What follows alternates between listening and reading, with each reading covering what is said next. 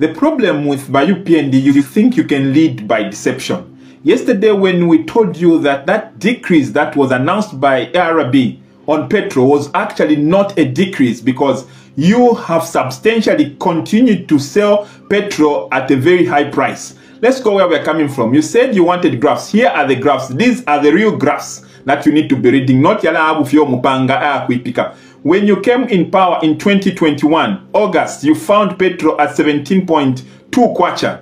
You are crying yesterday when we told you this is not a reduction. You said, no, it's because there is no subsidy.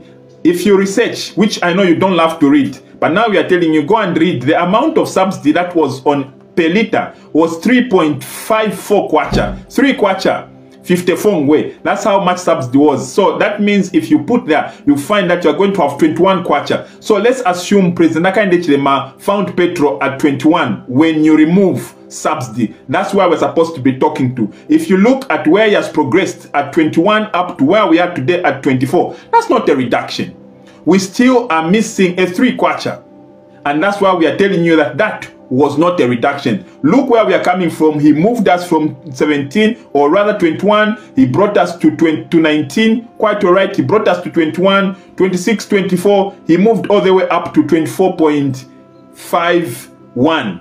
Now here we are at 24.45 kwacha, 24 kwacha, 45 ingwe. This is not a reduction, and we should advise President Akande. It's not time for him to be patting his back, telling himself that he has overperformed. He's actually underperforming by his own level. He said he will reduce prices, he will remove. He has not even removed that 3 kwacha he was saying with his charts. We have not forgotten, and as Zambians will not be deceived, will not be lied to. Graphs we have brought for you here, and you are also claiming that you have overperformed. Look at this video. This is how you have abandoned the copper belt. Look at this. The Secretary General of the Economic Freedom Fighters. We are here in Lufwanyama district. No, CDF is working. CDF needs to help research building in Swansea. No, CDF needs to help CDF because this structure is not a